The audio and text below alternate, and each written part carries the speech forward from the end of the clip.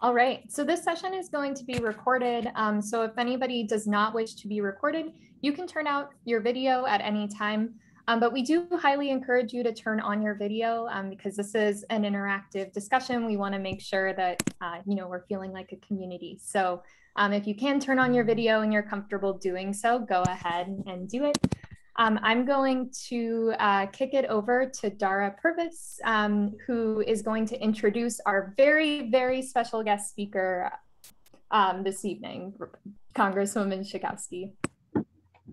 Hi, everyone. I'm Dara Purvis. I'm a professor at Penn State Law and a member of the board of directors of the Population Connection and Population Connection Action Fund.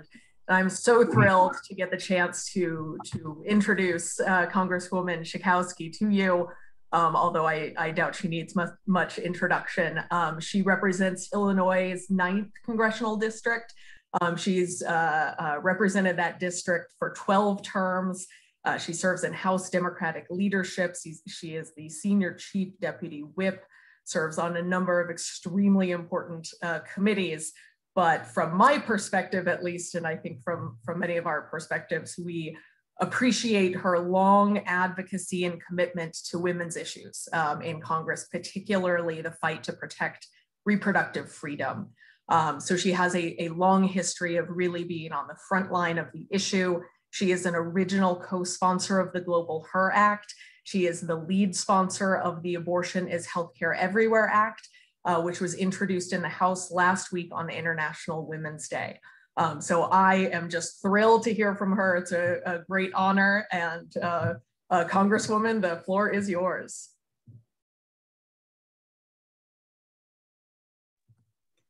Congresswoman Schakowsky, you're muted. There we go. Sorry.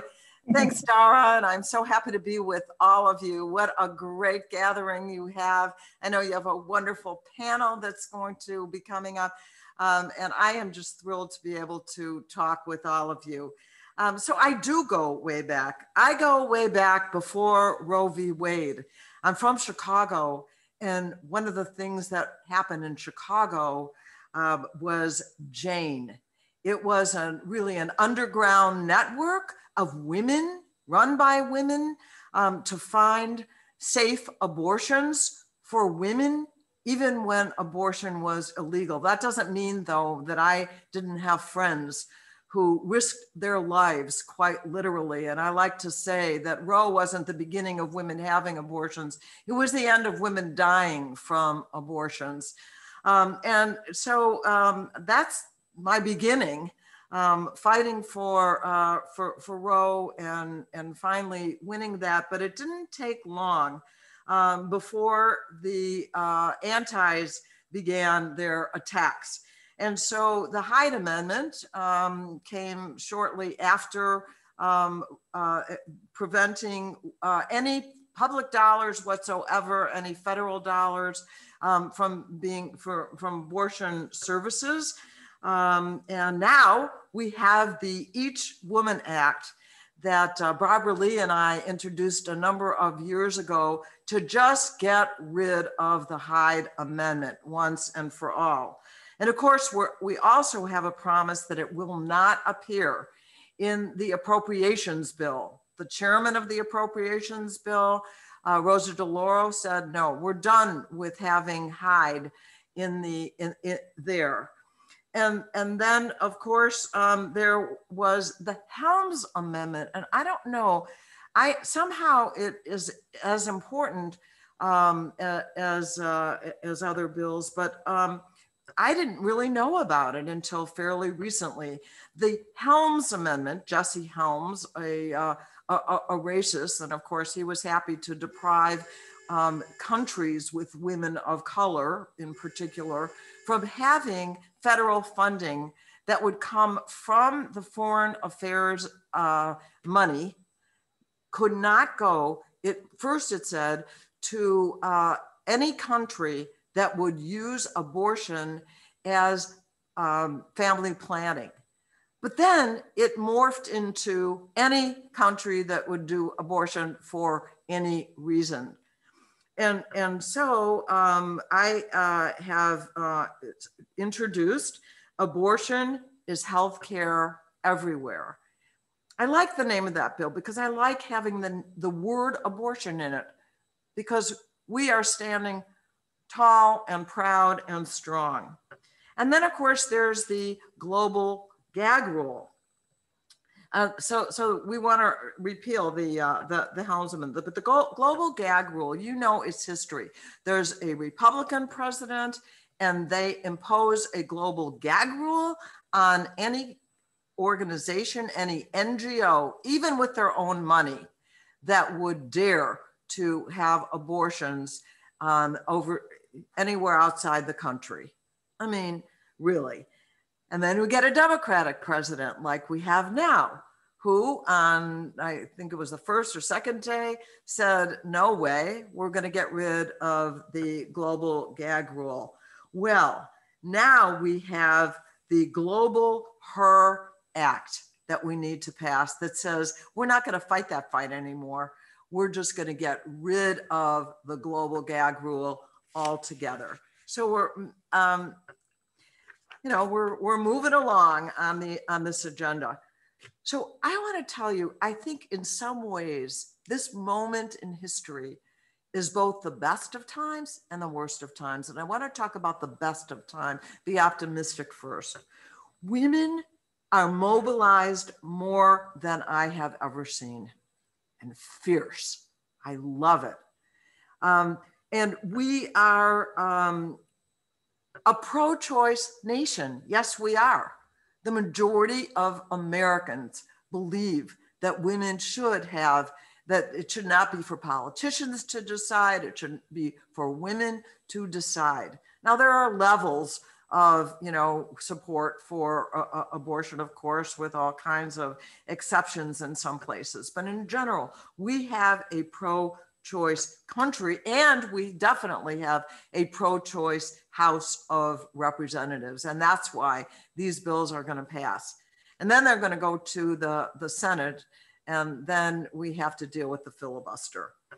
And here's the worst of times.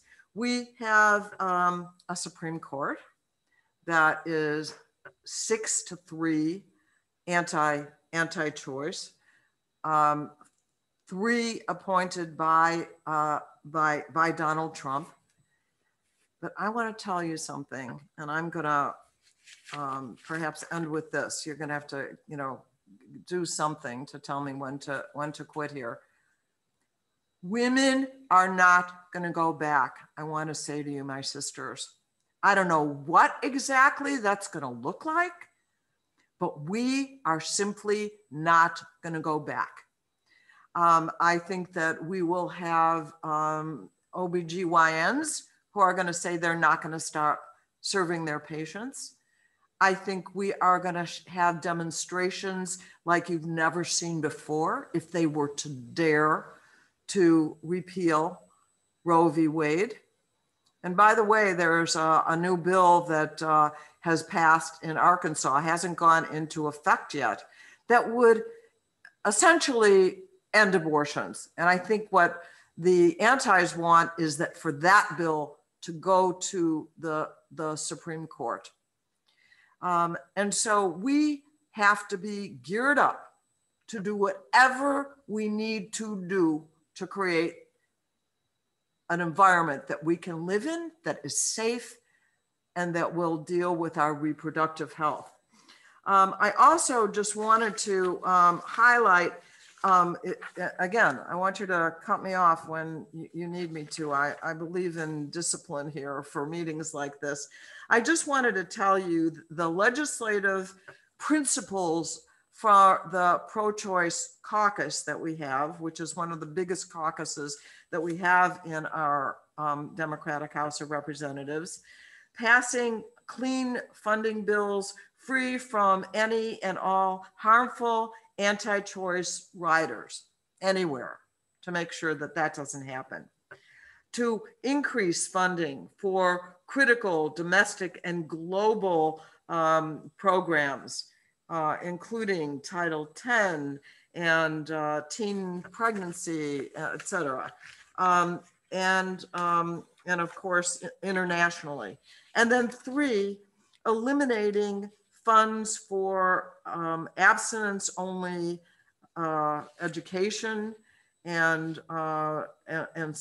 sexual risk avoidance programs. So we also have 16 bills. I mentioned some of them that are on our agenda that the pro-choice caucus is going to, I'm one of the leaders of, is going to be pursuing. So really, the last thing I want to say is states. We have to watch what's going on in states, because too many of these states are dominated by Republicans, and they are doing everything they can to make our reproductive health, to punish Planned Parenthood, to punish any of your organizations and the work that that you're doing. So we need to be partners every step of the way. We need an inside strategy, that's the pro-choice caucus in the House, and an outside strategy, that is you and all of the organizations that are fighting for reproductive health. We need to be coordinated. We need to plan our activities together to make sure that the timing works and that the language works. We don't never want to introduce anything that, you say, oh, I wish it would have said this or that. We have to be together as close as we can be.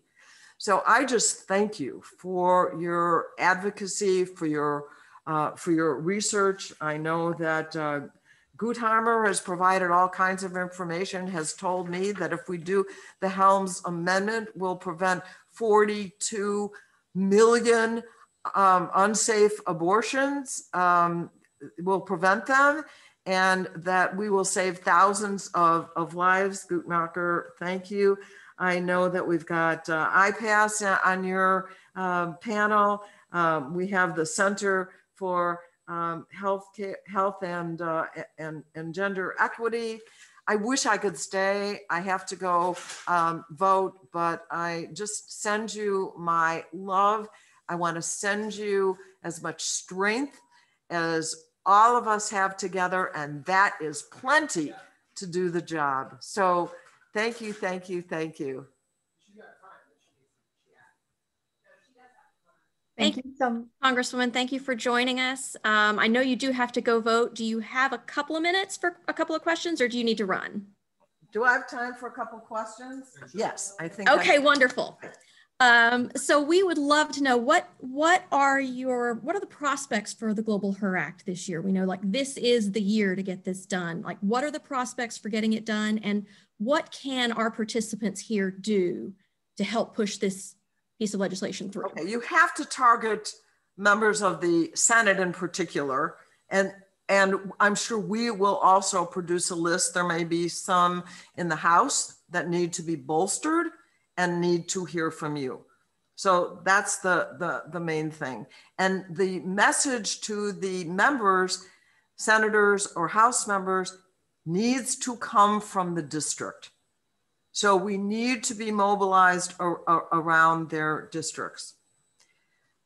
The second thing is, for many of the bills that we are passing now that are not done with reconciliation, where we only need 50 votes, we're going to have to do something about the filibuster, about the requirement, the undemocratic requirement for 60 votes. I mean, think about it. The Senate itself is not especially democratic when, California and Utah each have 2 senators.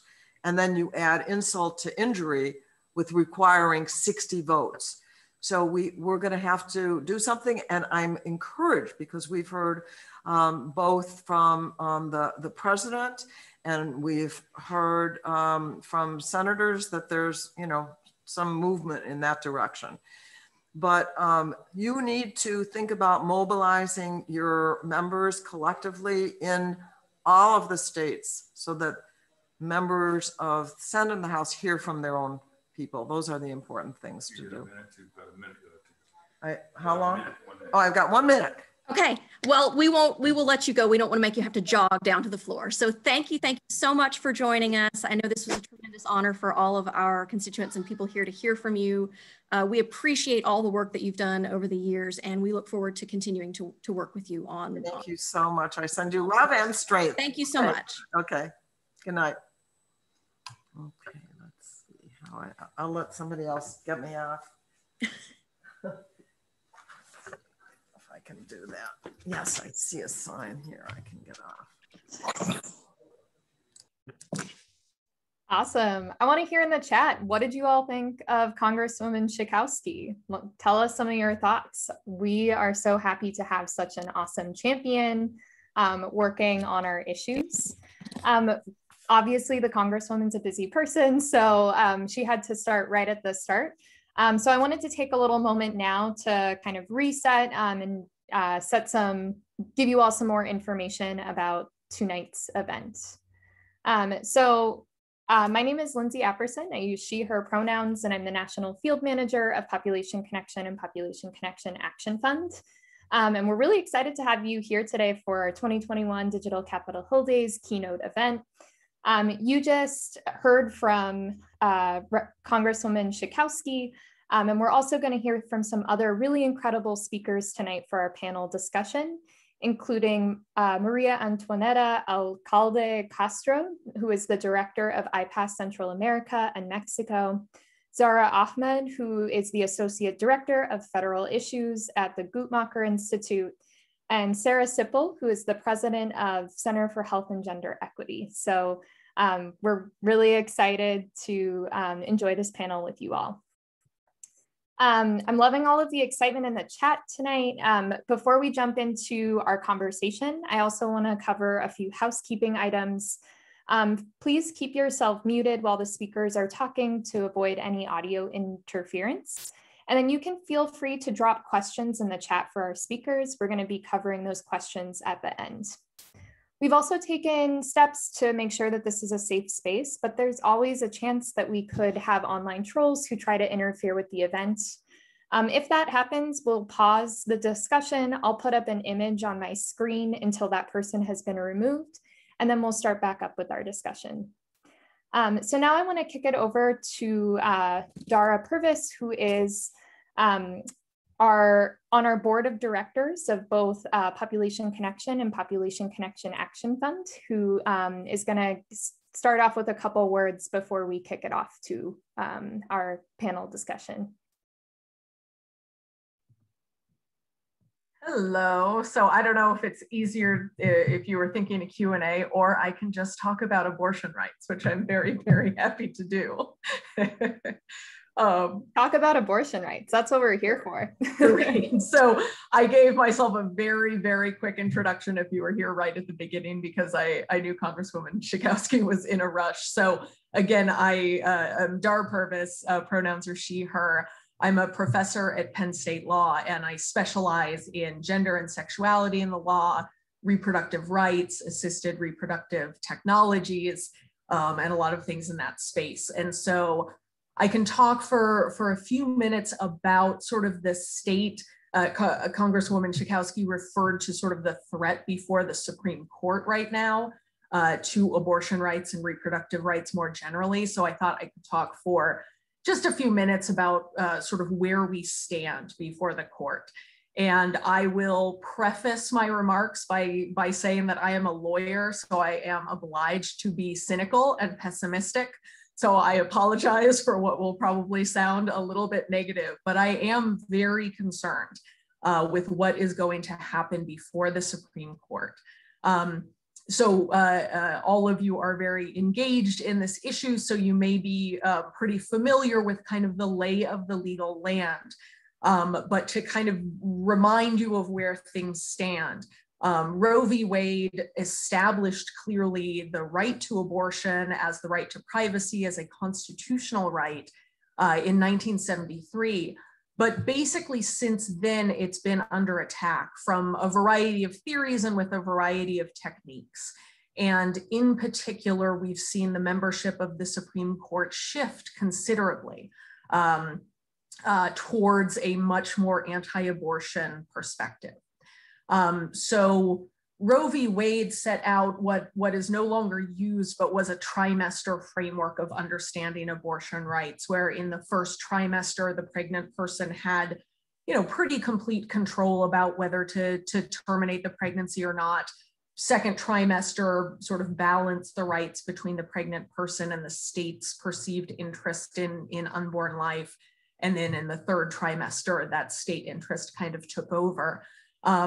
That shifted considerably. The test changed entirely in Planned Parenthood of Southeastern Pennsylvania v. Casey in the 90s, which very nearly overturned Roe v. Wade.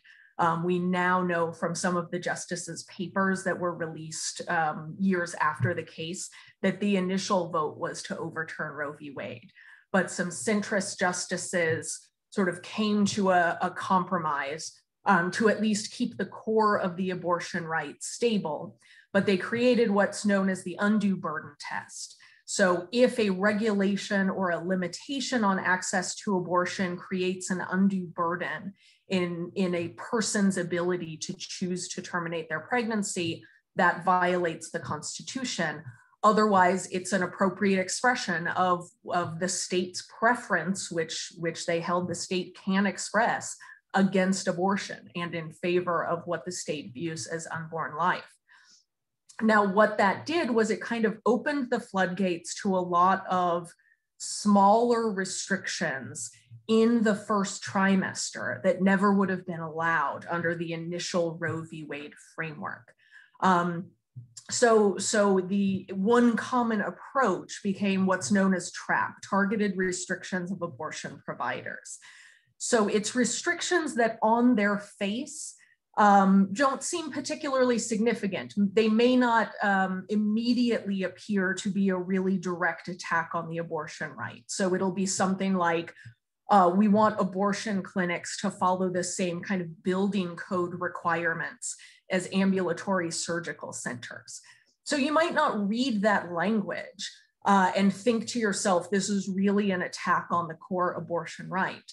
But what that would do is require every clinic that provides abortions to basically redesign the entire building, meet some very burdensome requirements that all sorts of other medical facilities that perform procedures much more dangerous than abortions, with higher risk to health and to life, that they don't have to meet. And the idea is this is going to make it harder for clinics to provide abortion care. This is going to make it harder for women to access abortions, for people to access abortions. So there has been a sort of slow inching narrower and narrower towards people's realistic ability to access abortion care. And one of the most recent cases, Whole Woman's Health from just a few years ago, was really kind of one of the first rejections of these TRAP restrictions. So this was the statute in Texas that Wendy Davis famously filibustered for hours on the state floor. It had a couple of requirements, the ambulatory surgical center requirement that I mentioned, and then it required that any doctor performing abortions have admitting privileges at a hospital, which can be very difficult to obtain because abortions are so safe that you very rarely need to interact with the hospital at all. And typically there's a requirement that you admit a certain number of patients each year to have these kinds of requirements. And for the first time, the Supreme Court said, when we are assessing whether something is an undue burden, we're going to ask whether it benefits people seeking abortion. Because previously they had just said, is this a strong enough, is this a high enough burden placed on someone seeking an abortion? So once they said, will this actually benefit the patients, the people going for abortion care? They said the answer to that is clearly no. There's no evidence that these measures will do anything to provide better medical care for people. It will shut down most clinics in Texas. And it will make it much harder for people to safely seek abortion care. So this was a little bit of a watershed. This was very promising. But then, as all of us know, Justice Ginsburg passed away and left the court. And we are faced with a bench that looks pretty strongly anti-abortion. So there was one case last fall, last summer, I should say, June Medical Services, where unusually Chief Justice Roberts crossed the aisle and voted with the justices who we would think of as more progressive to strike down an abortion restriction.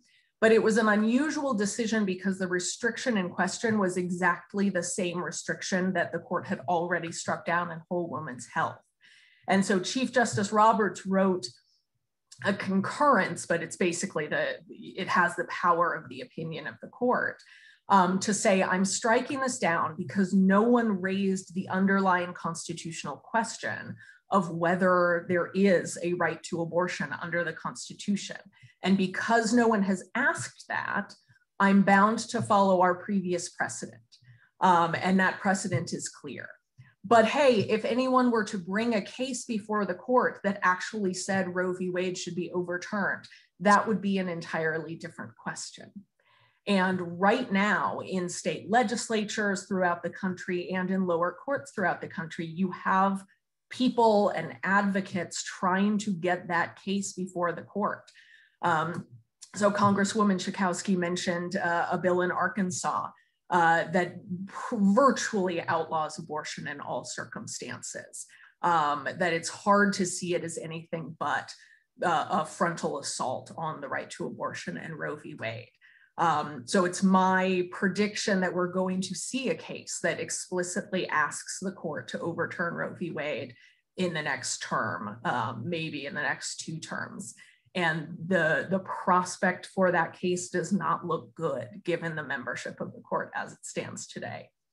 So it's more important than ever, even though we have these exciting opportunities for legislative action, it's more important than ever that we be prepared for what's coming, because we may be in a situation where we're seeing the legal groundwork that we've had for decades potentially taken away from us. And the legislative and the popular action is going to be more important than ever.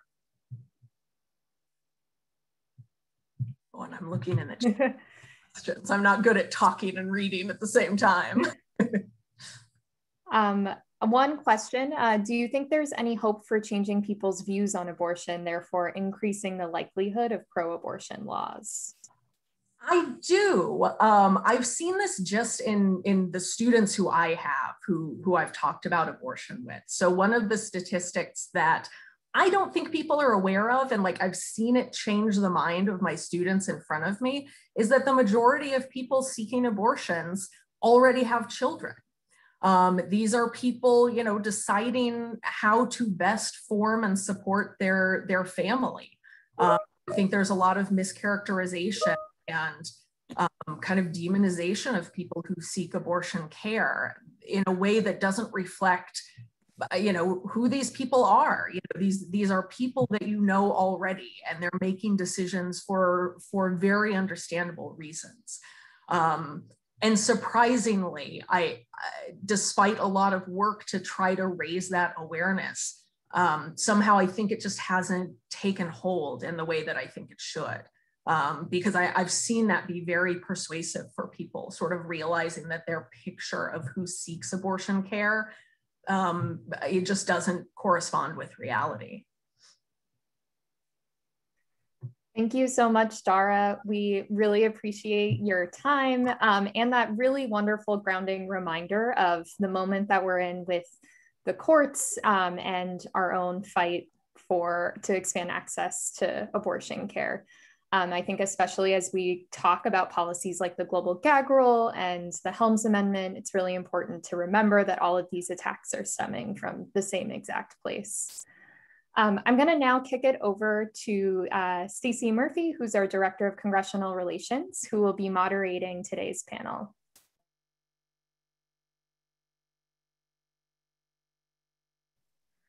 Hi, everyone. I'm very excited to be moderating the panel. As Lindsay mentioned, my name is Stacie Murphy. I use she, her pronouns. I'm the Director of Congressional Relations for Population Connection and Population Connection Action Fund. I'm going to invite our panelists to be pinned up here along with me so we can all be looking at each other. There's Serra, Zara, and Maria. Okay.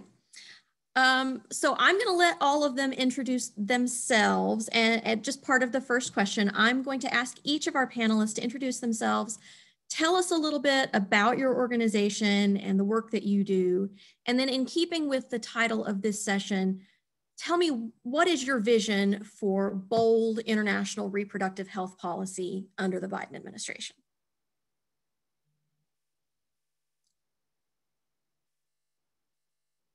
Who wants to go first? I can go first, Stacie. I'm, with a Z name, I always have to go at the end. So I will take my flip it up. Go first this time. So hi, everybody. I'm Zara Ahmed. I use she, her pronouns, and I lead U.S. foreign assistance and foreign policy work for the Guttmacher Institute. The Guttmacher Institute is a research and advocacy organization that focuses on sexual and reproductive health and rights at the international, federal, and state levels. So I put out a piece last month that lays out our vision for sexual and reproductive health, and it's namely a world where everyone has access to the full suite of sexual and reproductive health and rights. The piece also talks about how the US should contribute, and it's a complex piece, but at the bottom line is that the Biden-Harris team needs to take 4 key actions. First, re-engage and lead on the world stage, and they've started doing that. Second, move the US towards paying its fair share for global health.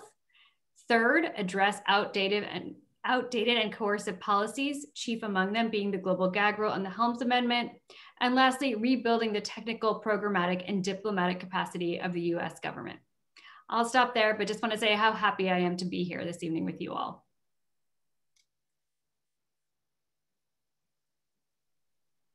So alphabetically is your turn, Sarah.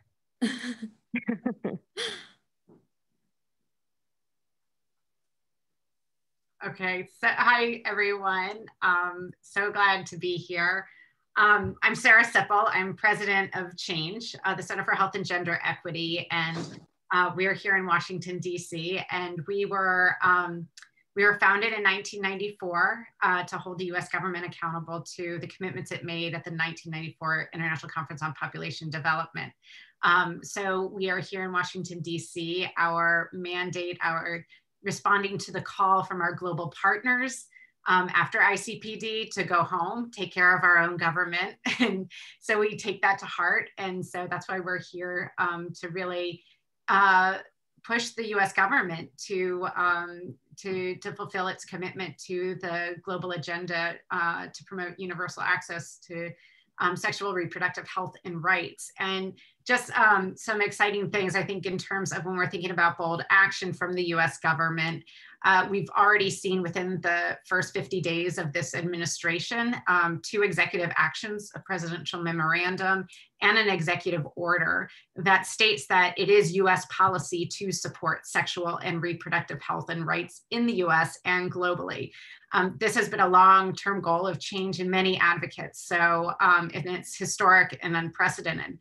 And then I also want to note the US delegation to the UN Commission on the Status of Women this week, a historic delegation that really is demonstrating this administration's commitment to diversity, equity, and inclusion.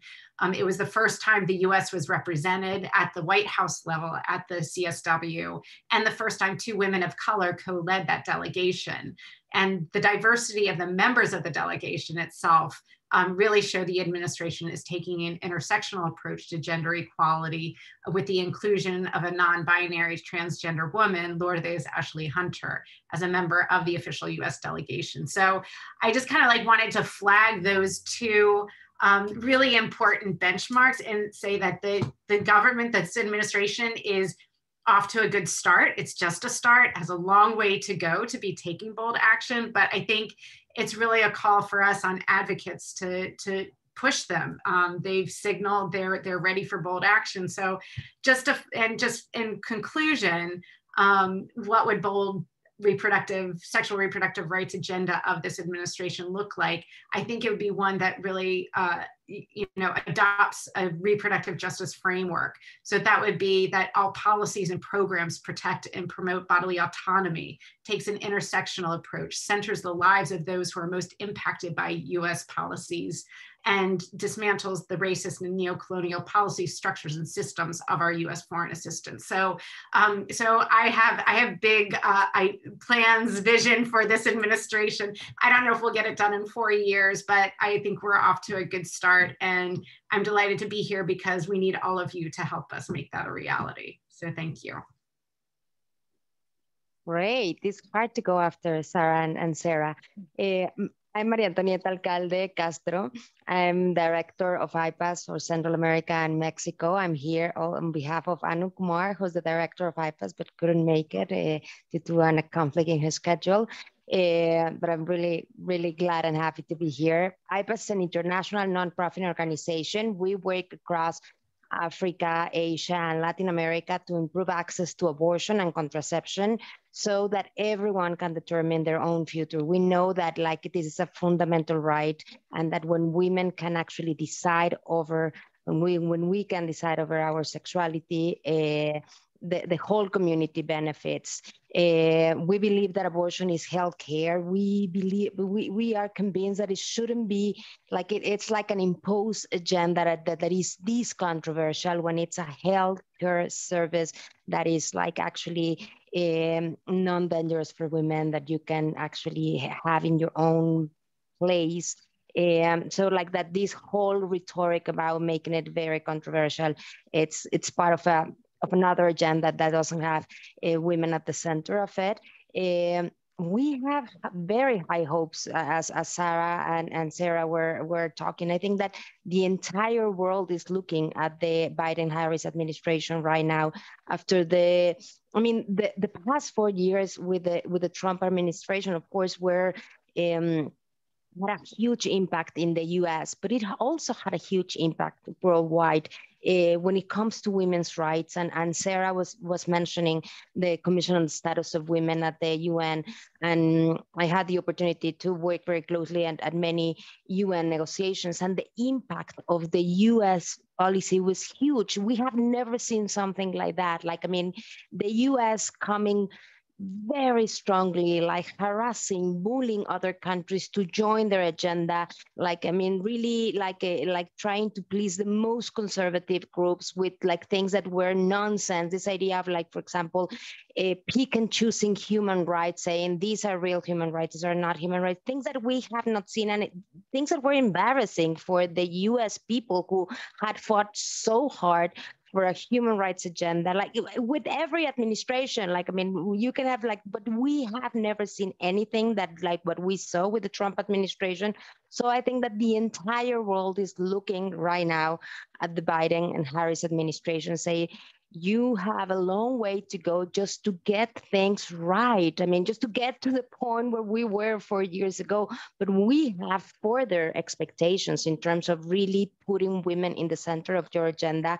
And I think that we're seeing good signs, but there is a long way. And we think that it's important to start as fast as possible and as hard as possible. So I would stop there. We could all go on for a while with what we would like to see over the next few years.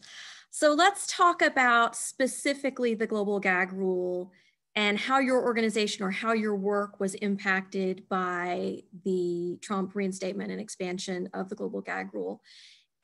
Where there were impacts, are those ongoing, even though we've seen the rule rescinded? And in your opinion, how long is it going to take to actually get those impacts going the other direction?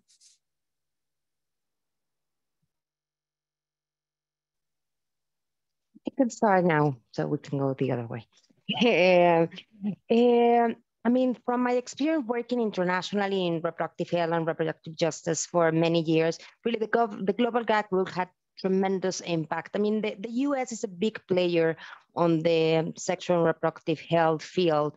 And it really affects a lot of communities. And I mean, as you know, the global gag rule, I think that it's clearly a very ineffective policy, even for people who cares about the reduction of abortion services. It had been proven that it's not effective to reduce the need of an abortion. And I think that Congresswoman Schakowsky was already saying, like, this discussion, I mean, like, these type of policies are not about like abortion yes or not. It's about making abortion safe or unsafe, because women will need these services regardless. So first, I think that what we have seen, it's very ineffective. It has put in women in a very challenging situation where like their own provider cannot really provide them with a comprehensive service that they need, like in many places. And I think that like that's why the name, the global gag rule, because it had really gagged organizations and service providers and had put it like service providers in very difficult positions where they have to decide between giving the information and the services that their patient needs or keeping their doors open. So it's like, it's really unfair. So it's, and at the same time, it's ineffective because we know that it doesn't reduce the need of abortion. We know that the only thing that renews, or the few things that renew the needs of abortion, is access to contraceptives, comprehensive sexuality education, and improve the conditions of women, where maternity it's not a kind of something that hinders the possibility of women to develop. I mean, those are the real things. Like I always said, like if you care to reduce the need of abortion, invest in family planning, like access to contraceptions, comprehensive sexuality education, and like and ensuring that maternity and motherhood is not hindered, like the possibilities of women to develop. So we know that it is a very imperialistic policy and very disrespectful to national laws, because basically what it says is, regardless of like if you actually have the right to abortion services in your country, in your own context, I will impose my own view. So women that actually have the right to access abortion in their own countries, in their own communities, are denied of those informations because this country in the north is imposing its view. So it's very colonialistic, very imperialistic. And most of all, it's a very cruel policy, because it's like it's impacting the most vulnerable women. The women that are served by these organizations are the ones the most in need. A wealthy woman in Nicaragua, in El Salvador, in Mexico, can fly to the U.S. and have access to safe and legal abortion, or pay their own physician in their own countries and have access. Are the women living in rural communities, the women the women who are indigenous women, the ones that are affected. So what we have seen, it's very, as I said, inefficient, imperialistic, and cruel. And the challenge is that organizations are in fear. And I mean, of course, they need the resources to provide the services they need. So many times, like what it has been challenging between this repealing the gag rule and they're imposing the gag rule, and with every change in the government in the US, is that at the end it creates this stigma around abortion that it's very dangerous and like kind of like prevent, again, physicians and organizations like this fear to work on an area where we know that abortion is health care. It's just a service that an amazing number of women need during their reproductive lives. So beyond being ineffective, imperialistic, and cruel, it contributes to the stigma. So even when it's have been repealed by a democratic government, we see that it's really hard to change the entire kind of like bureaucracy to suddenly be more progressive. And at the end, even if it's changed, we stay kind of in the middle. So that's why it's so important to repeal it once for all and stop this kind of a cruel game between parties, between repealing and imposing, where like at the end are women in the field and the most vulnerable women who are affected by this policy. It's a very cruel game.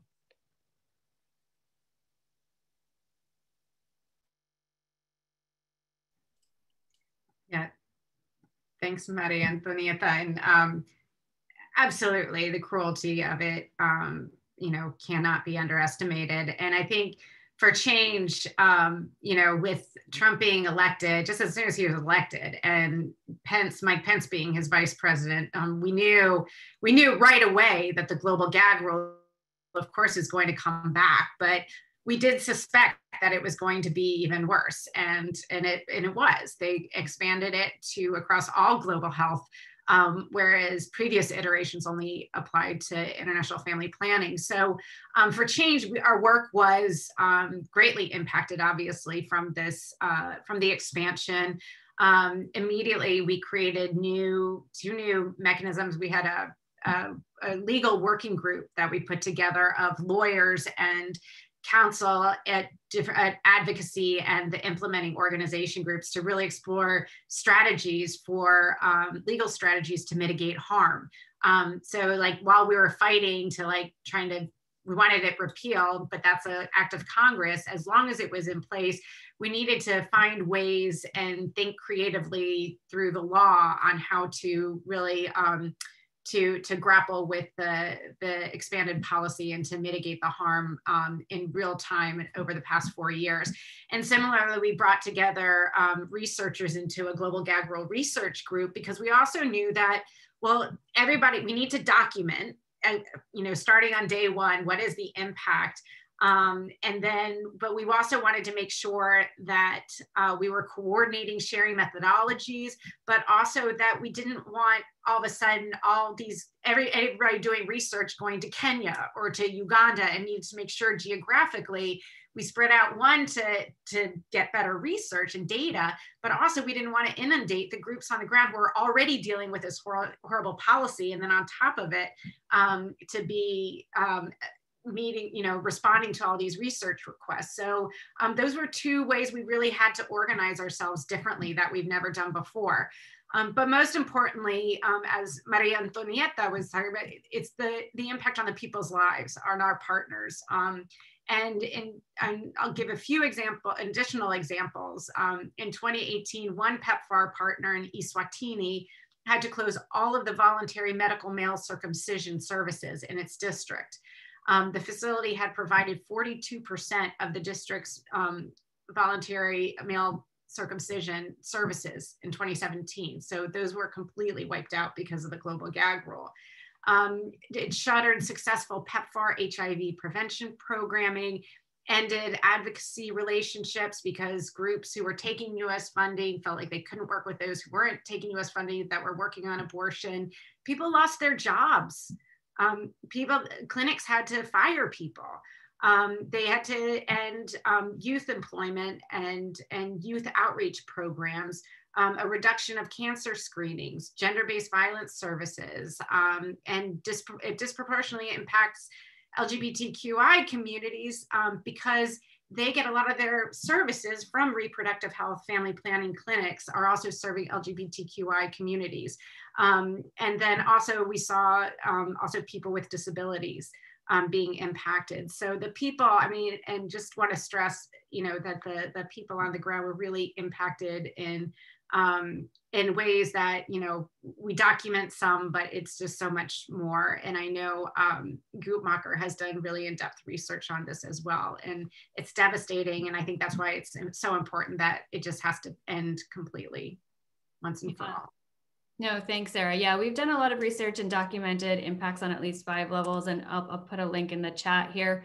And the 5 levels being impacts on people seeking care that we've just heard about, impacts on healthcare providers, impacts on implementing partners, impacts on public health systems. So with fewer community health workers being able to go out and provide door-to-door services, and then impacts on foreign policy and how this has undermined the US's standing overseas and relationships with other organizations. And Stacie, you asked a question about how long it'll take to undo these harms. And I've heard some people talk about the gag rule as a light switch that flips on and off. And I don't think that's a very good analogy. I think it's much more accurate to call it a really slow, inefficient dimmer switch. So yes, you can bring the light back, but it's going to be slow and there's always going to be kind of a shadow looming. So the point is that it's going to take years to get partners back into the fold, to rebuild capacity, to get patients and providers to trust each other again and trust the US government, and to get other countries to truly believe in us. But as Sarah said, frankly, none of that is going to happen 100% until the global gag rule is gone for good. So all of that leads really closely into my next question, which is, we saw from the study in the Lancet recently, and I'll go ahead and explain that for the people who are watching who aren't familiar with the study from the Lancet that we all know so well. There was a study from the Lancet that looked at the effects of the global gag rule, the previous version during the Bush administration years, which was a less expansive version than the one we saw under the previous administration. And they found that for the 10 sub-Saharan African countries most impacted by the gag rule, the ones who lost the most US support, their abortion rates actually increased by 40% during that time period. And so the rates of maternal injuries, the rates of unsafe abortions, the rates of all of those sort of negative impacts.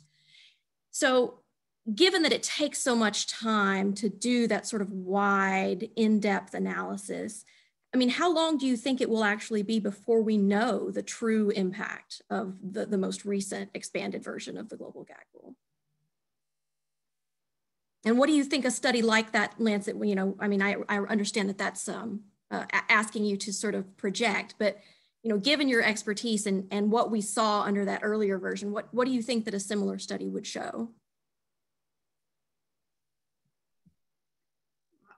I'll get us started. I mean, I think a similar Lancet study would involve exploring the impact of the policy on more than just contraception and abortion.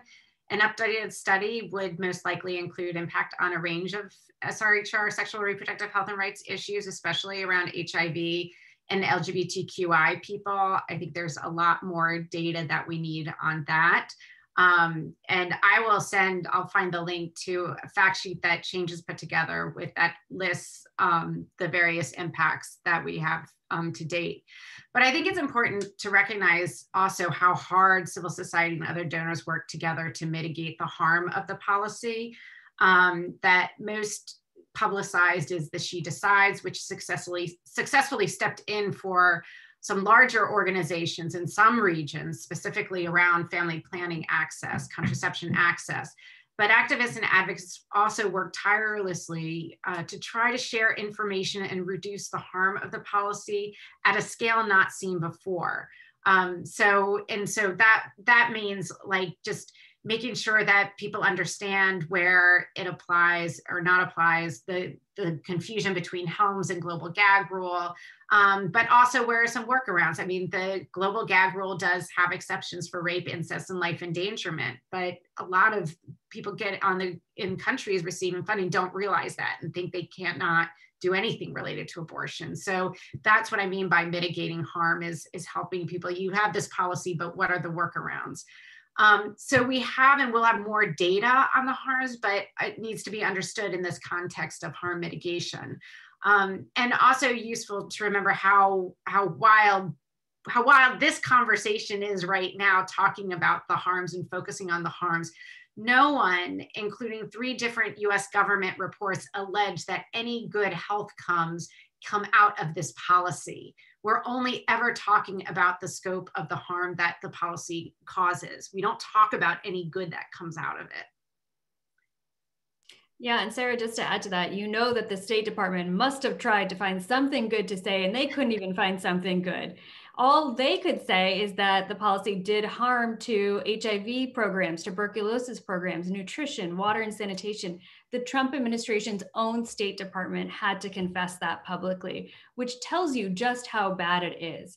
And I really want to underscore a point that Sarah made, that there's been absolutely no documentation of a single benefit, a single public health benefit, political benefit perhaps, but no public health benefit to anybody from this policy in any iteration. And to your question, Stacie, the Trump administration expanded the global gag rule not once, but twice, and tried to do it a 3rd time on the way out the door. So we know if the baseline was bad, that this vast expansion is going to be much, much worse. Yeah, and I think, like, I mean, just to add on that, what I was saying before, like, I mean, this policy is really ineffective. I mean, it doesn't produce any good.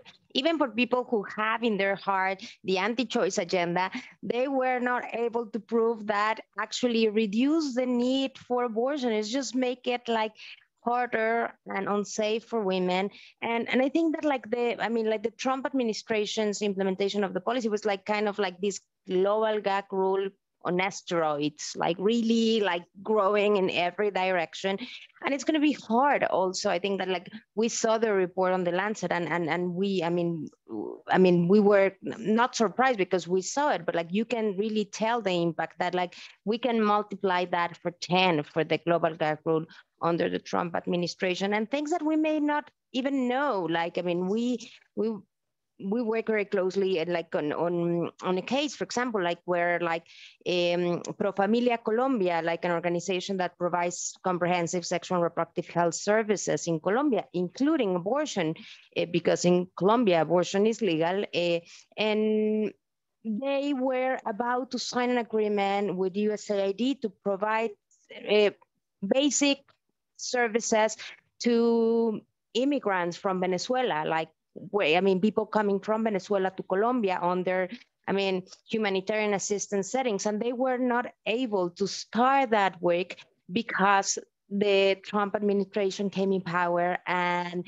they had the global gag rule. And so I think that the expand in terms of like, this was migration, humanitarian services that were not even started. So I think that like the impact will be huge between what Serra and Zara were saying in terms of the program that has to be shot, the services that were not provided, but also it was expanded. So everything frozen, even things that were really fundamentals, like working on humanitarian settings, on basic healthcare service. So I think, yeah, like, I don't know, 4 years or 8 years from now, we will, when we see that report, we will see the scope. And I think that that's why it's also important that the Biden-Harris administration sent a very strong message to all the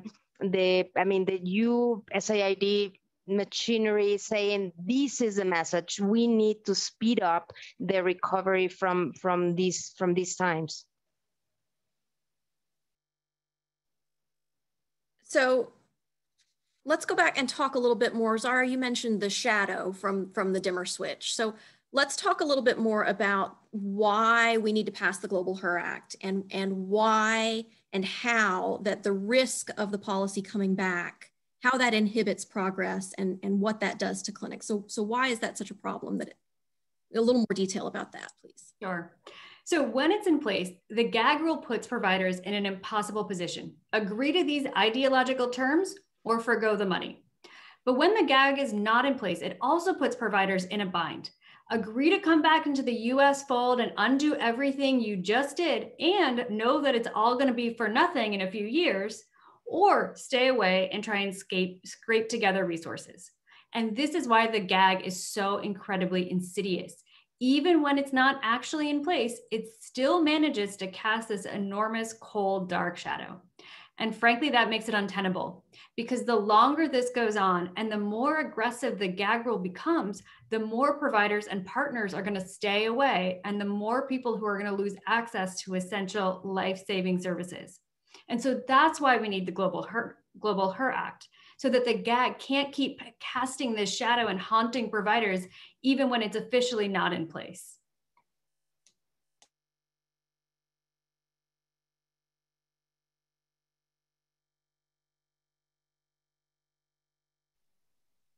Yeah, I think I'll just, to add to that, I think the other piece of this is we have organizations that have just stopped trying to get US funding, and a lot of feminist women's rights organizations.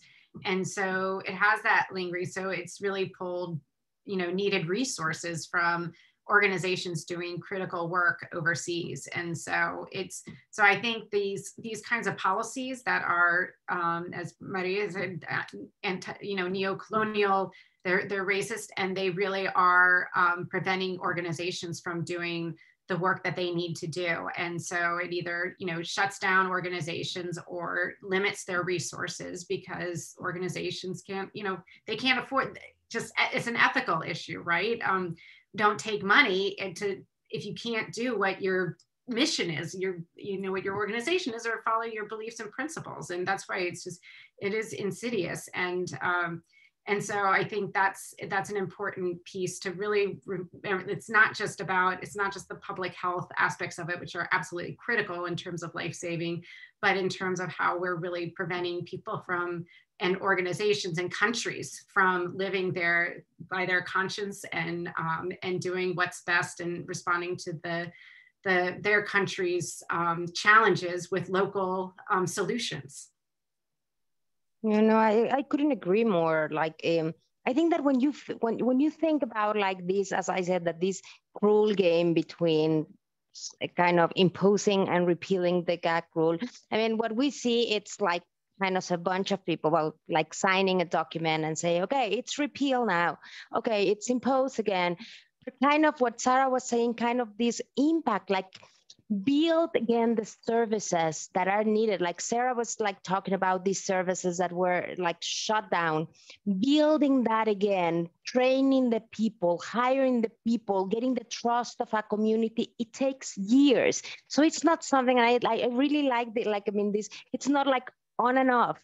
It takes years. So it's really this game between, should I take money from the US, knowing that depending on what happens, maybe in 4 years, suddenly all this investment, I will have suddenly to shut down.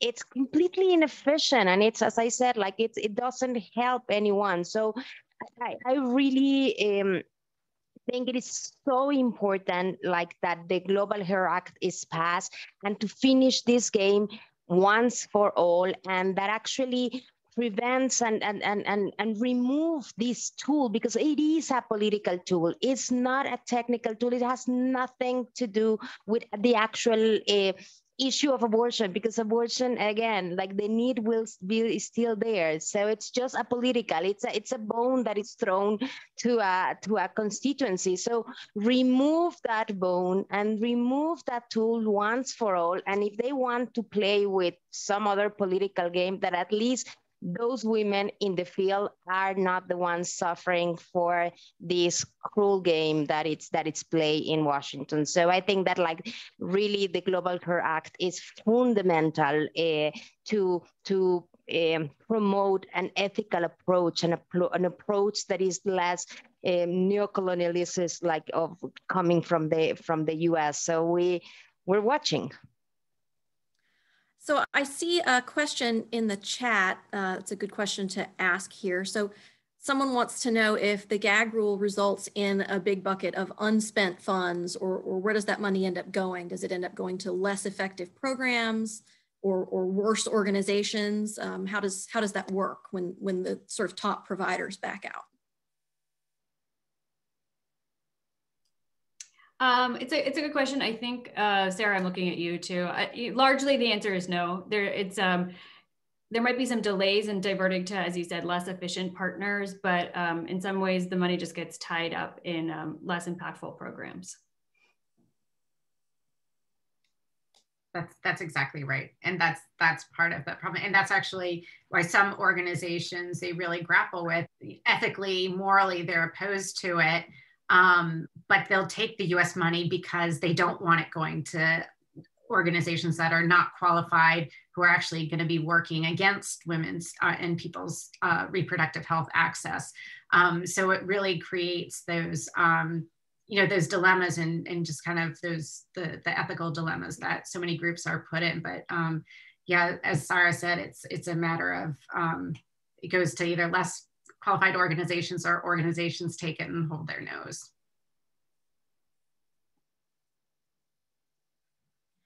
So once we've actually passed the Global Hair Act, we're still going to have the Helms Amendment in place.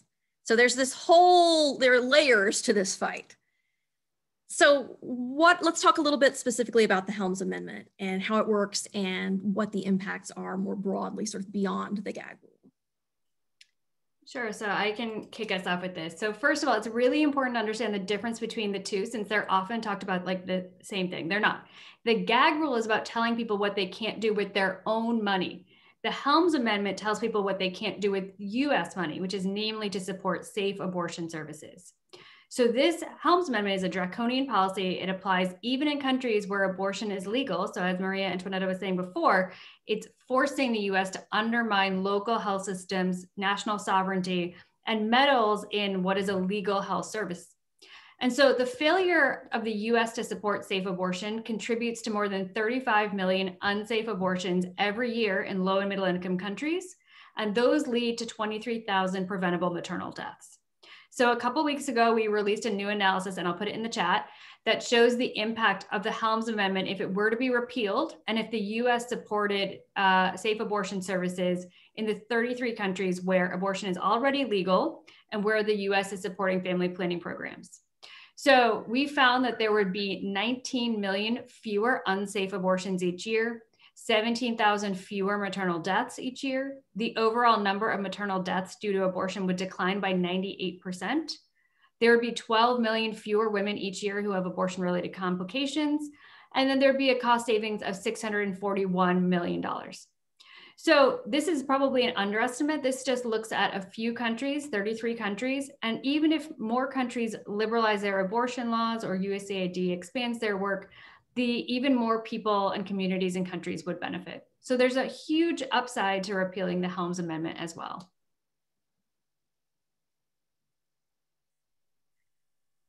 I just want to add to that, you know, at the 1994 International Conference on Population Development, where the US joined 170 countries into this agenda.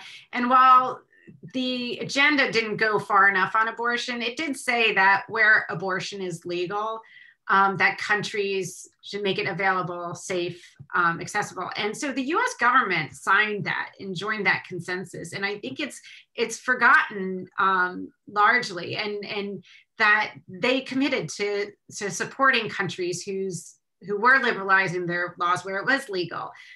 So there's really, to have this law goes directly against that commitment. And so I think there's a need to really call into account the US government on this policy that is, again, I'm going to say it again because it's neo-colonial, it's racist, and I think that we have the audacity to go into these countries and tell them that they can't be implementing their own existing laws, or we're not going to help them. And not only we're not going to help them, we're going to actually inhibit their ability to provide these services, and these are countries responding to their local public health challenges, and the US government is just standing in the way, and it's egregious.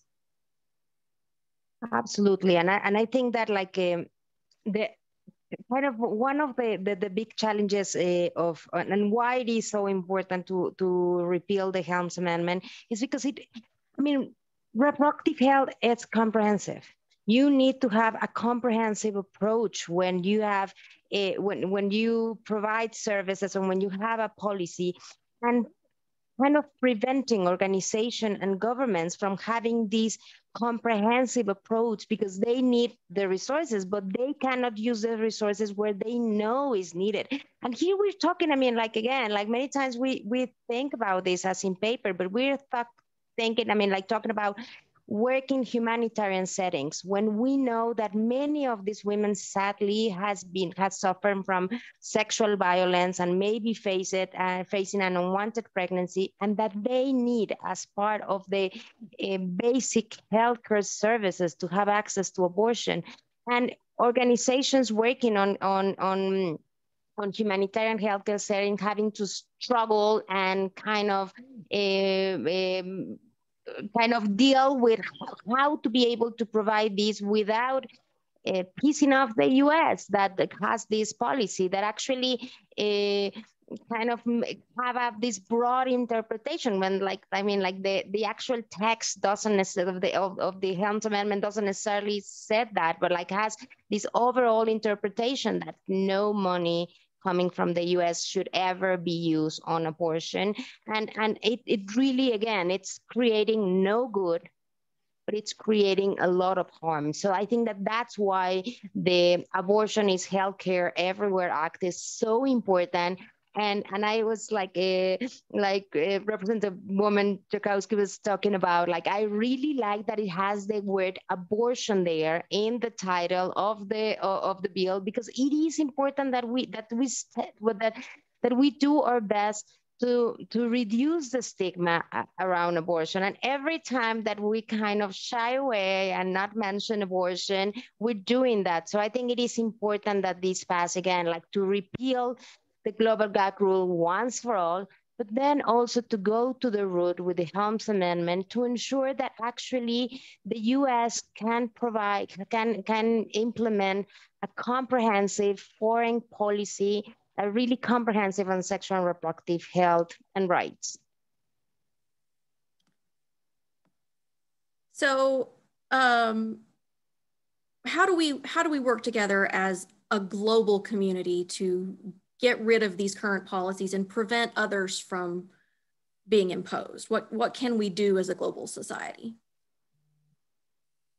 Well, I think that it is important to call it out. I think that like all the campaigns, the research that is being done, like sadly, I mean, we live in a very polarized world, and we are seeing, like, I mean, we have like the Bolsonaros in Brazil, and we are seeing these type of governments who have a very regressive policies, who are very like populist and trying to be closer to these to the anti-choice movement, not only in the US, everywhere. And it is very important to work together, organizations. I mean, like the organizations that we're here now, Change, Guttmacher, Ipas, that we work on the same field, but we complement each other in terms of research, advocacy, service provision, technical work. We need to tackle these from every angle. I think that it is very important to support the mobilization, the movement. I mean, we just saw it in Argentina, how, I mean, a very vibrant women's movement, very young, took the streets and changed the law. They were defeated 2 years ago in the Congress, and then they took that like sadness and frustration from the defeat and like bring it again. And it is very important when we talk about the gag rules and the Helms Amendment, kind of the center of the conversation is service provision. What I mean, because these regulations are about abortion service provision, but we need to have a comprehensive view when it comes to abortion, because service provision, it's one element. If we put in the center that woman that is facing an unwanted pregnancy, and we look at all the elements that facilitate her decision to terminate that pregnancy or that obstruct the possibility of make that decision, the availability of the services is one component. But you also have, as I've been saying, stigma. The stigma is huge, and many women do not access services, don't seek for services because stigma. There's like the community support. There is, of course, the law, the regulation. So I think that one element that it is important that we working as a community is to be able to look at this issue from a, like what we call at Ipas, like an ecosystemic view, like a comprehensive view, and we are able to invest in all the areas. And we hope that from the US government and the philanthropy more and more to look at this comprehensive view and to be able to invest in services, but also invest, for example, in women's organization in the field that from what we're seeing in Latin America, but also in Poland, in other countries, are the ones holding the ground when it comes to reproductive justice.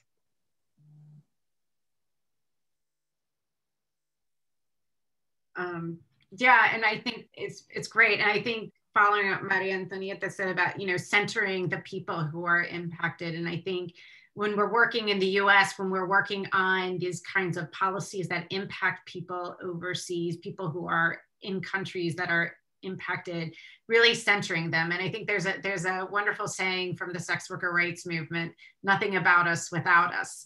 And I think we really need to take that to heart. And I think it can help us be bolder as US advocates. And I think taking those the voices, the experiences to members of Congress to really, I think the data and the evidence is really important, but Congress gets to their, you have to get to their hearts and their minds. We get to their minds with the data and evidence, and we get to their heart by really hearing firsthand accounts of what the US government, the impact that we're having on people's lives.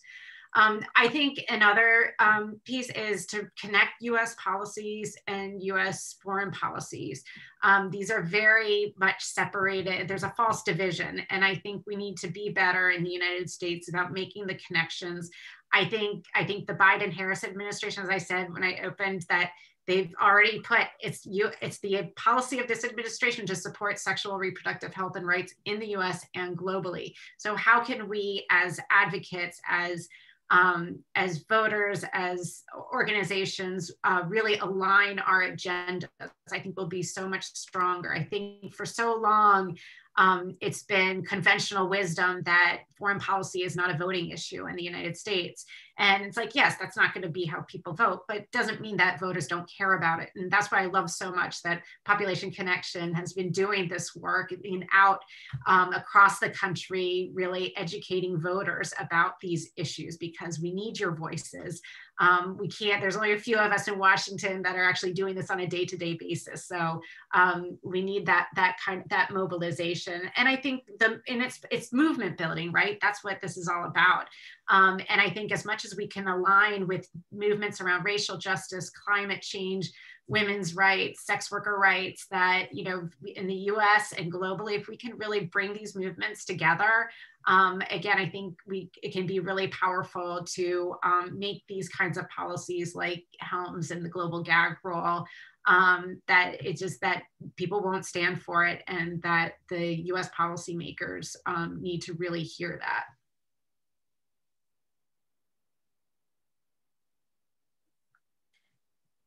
Zara, did you have anything to add? Okay, handled.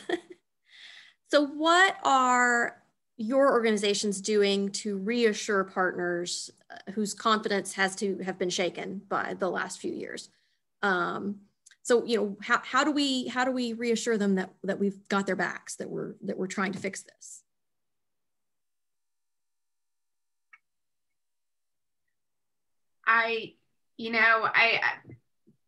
It's hard to answer that when we just had a coup attempt in our capital, and seriously, our democracy is so fragile.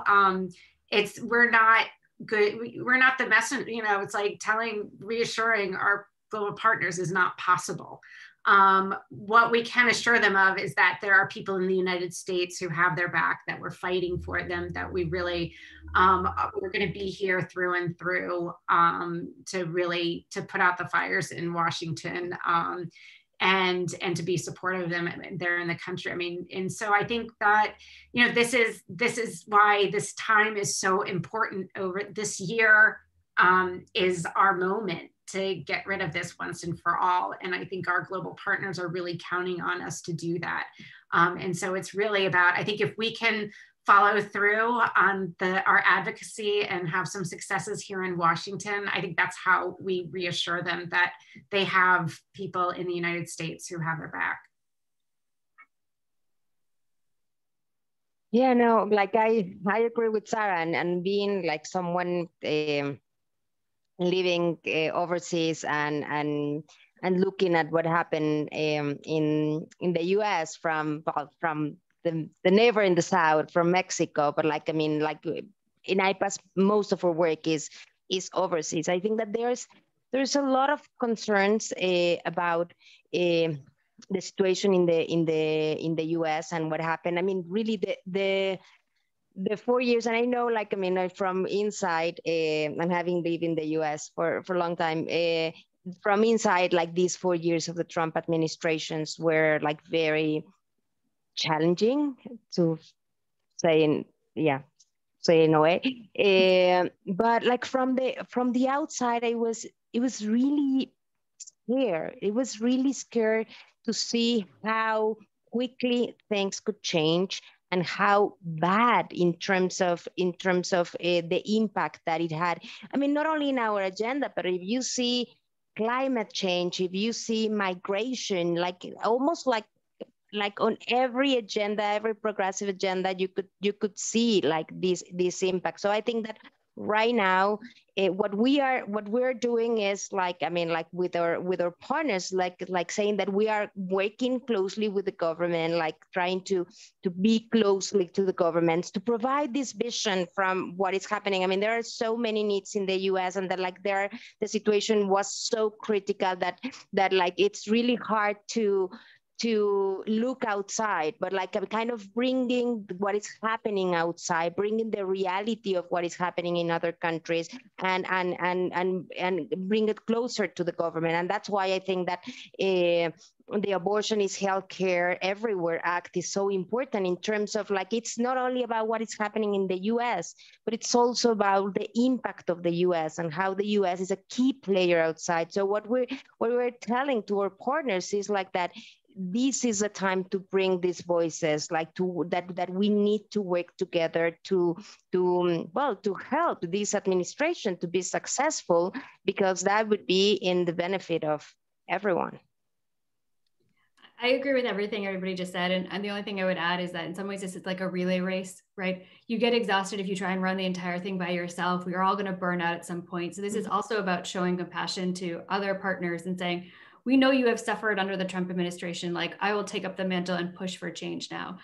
You were playing defense for so long. Let me play offense a little bit now. So I think that is also about partnership, and why we're all here tonight is about how we pivot and pick up some of that slack now. So in the interest of time, it looks like we have about 8 minutes left. So I'm going to skip to my last question so that we have a couple of minutes for questions from the chat. What are one or two things that you would suggest that our advocates should emphasize during their Hill meetings in making the case for the Global HER Act, for substantial US investment in family planning, and for support of UNFPA? Sure. So I would say on the substance, be clear that these investments have a tangible impact on lives saved and healthcare costs saved, but they also have benefits in terms of gender equity, economic development, political stability. And so yes, these investments are the right thing to do, but they're also the smart thing to do. And on the style side, don't be afraid to be passionate and personal. Anyone can recite talking points and stats, but be clear about why you care, why this matters to you as a person. And you will be more powerful and persuasive than any paid lobbyist when you allow your passion and your commitment to shine through.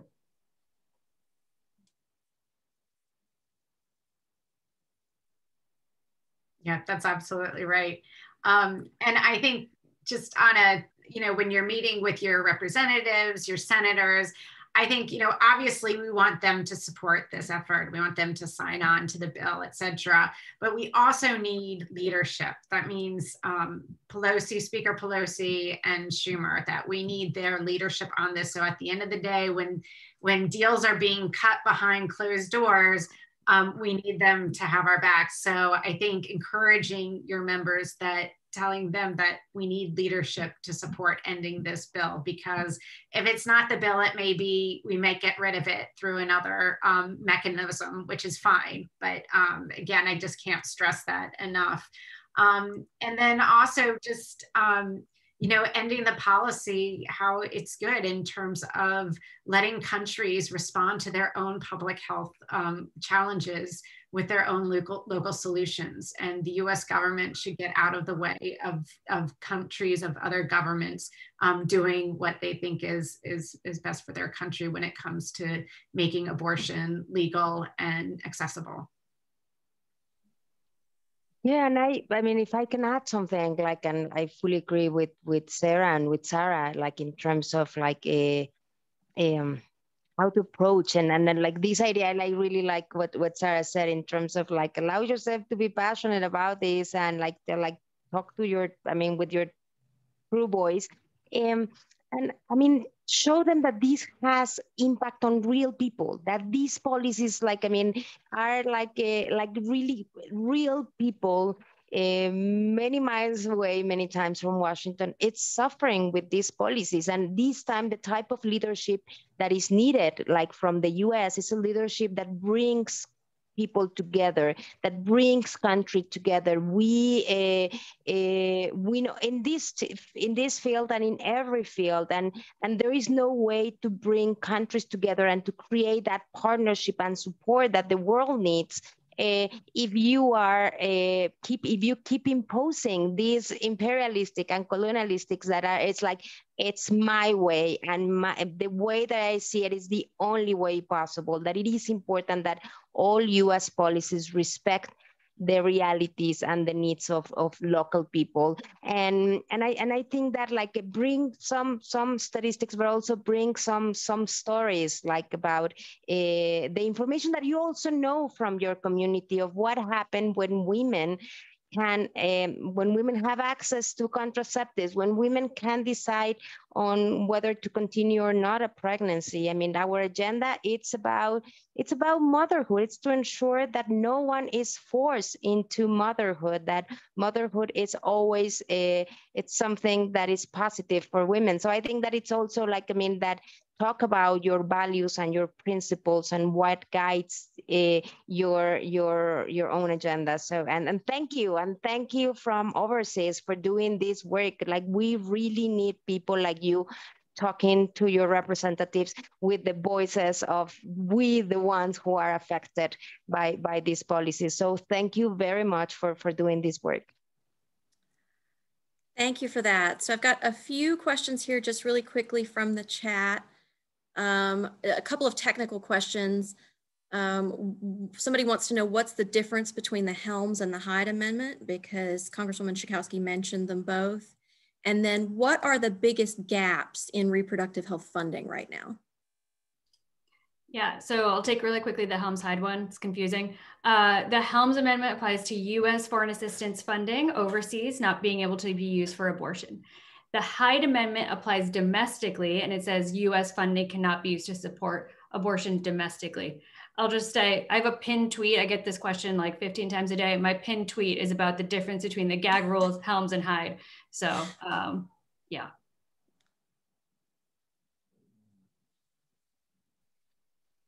And in terms of your second question, in terms of the gaps on reproductive health, I think like challenging like many.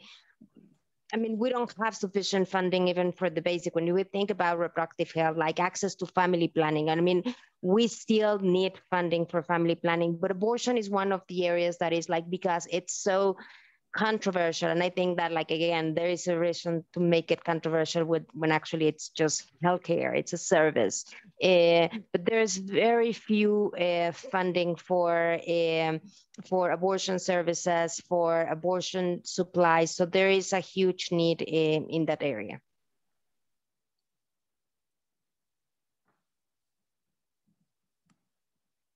All right. So we've got 1 minute left according to the clock on my computer. So I want to give you all the opportunity to, like, any final statements, anything I should have asked but didn't. What do you want to leave our audience with tonight?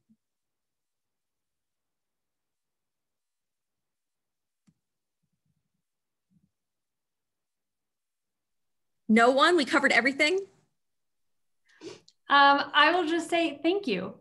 You're doing the hardest thing, which is to show up at the end of a long day to listen to people talk at you about something that they're nerding out about. And you have stuck with it, all 63 of you. I see you. Thank you. And I appreciate you, because as I said, we cannot do this alone. This is not something that is like a one and done, one meeting, you've got your win. This is a long sustained campaign, and we need every single person. And you may not feel like you're contributing a lot. You do this a few times a year, but it actually means a lot that regular people take the time to show up and advocate on this issue, that it's not a niche thing. So I just want to say how much I appreciate each and every one of you from across the country and across the globe. Yeah, I would just add my voice to that. As I said, like, thank you for doing this, and I mean, I think that we cover like everything, and for me, it's like the most important is like it's abortion is healthcare. At the end, and like the more we do, like to reduce stigma on abortion, the most we talked about it. We have a program in Ipas with other organizations where like we have a site for women to share their own stories. I think that many times we think that abortion is like a service that a few women need because there are so few of us talking about this. But the moment that you start asking your grandmother, your sister, your aunt, your friend, we see that there are a lot of women who have the need for these services. So this is more regular than we think. And talking about this, and again, thank you, because you are, we need the US to take this work, and you are the ones who are actually making it happen with your like actions every day and with this type of work. So you have allies all over the world. And as I said before, we are watching, the entire world is watching, and we are expecting great things of the Biden-Harris administration and of this new government. Yeah, just adding my thanks. And I think just two things. I think one would be, we really need to break down this false divide between US domestic and US global policy. And I think the more that we can all be talking about it, making those linkages for ourselves, for the policymakers, because for too long, it's the same people making decisions and policies about US domestic policy as it is for foreign policy around abortion, around sexual reproductive rights. So I think it really calling the Biden administration to account. What do they mean by in the US and globally? So I think we can make a lot of progress if we bring these two agendas together. And similarly, the intersectionality of these issues. I think with the one thing that we've learned about the expansion of the global gag rule is it's just so blatant how these sexual reproductive health and rights issues are interconnected and how they come into people's lives. So we can no longer separate abortion and HIV and contraception and maternal health, that these are all people are dealing with these things as single individuals. So I think that's important. So I'm again, thank you to Population Connection for doing this, for bringing you all together. It's so inspiring and gives me so much hope, and not feeling like we're all alone doing this. We need you. And so we're really grateful for you all stepping up and stepping into this work. Well, thank you all to all of our panelists. Thank you so much for joining us tonight. Everybody in the chat, please join me in a little round of applause for our panelists for coming tonight. This was a great discussion. We really, really appreciate you being here. And to the supporters watching, I just want to say thank you to all of our activists and donors for making this whole program possible. This work wouldn't be possible without your support and dedication. And if you are willing and able to donate to our campaign or would like to get involved in other ways, please do reach out. We're going to drop some links in the chat.